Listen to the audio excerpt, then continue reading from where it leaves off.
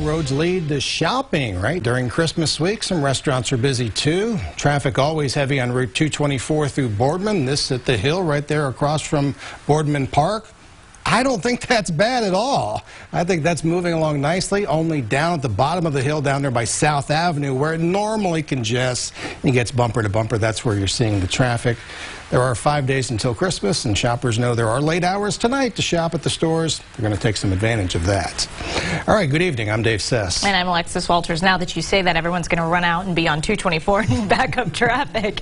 No surprise, you can see more cars on the roads this time of year. But when you are out driving, it's a good idea to be extra careful with more cars on the road. First News reporter Jacob Thompson has our top story at 6. We are 5 days away from Christmas. With everyone heading out to get their last-minute gifts, that means added traffic along Route 224 in Boardman near the shopping centers. I would say this week's an increase. It increases usually until the holiday. Last week it picked up, but obviously it continues to get more and more traffic. Even when this video was shot around noon, traffic was backed up. And during heavy traffic, accidents can occur. One of our big problems right now is distracted driving, especially with people trying to get these last-minute gifts. They're busy, they have things going on, and they're not necessarily paying attention to what's actually happening in front of them.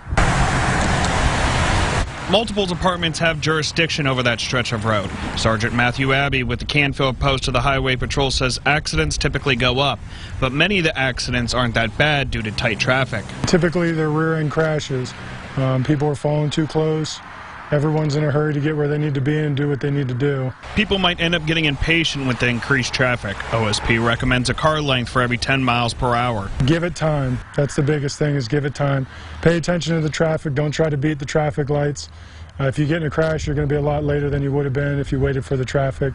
Expect the traffic to remain this way through the new year. There's still some after Christmas sales, but it does tend to go down into January.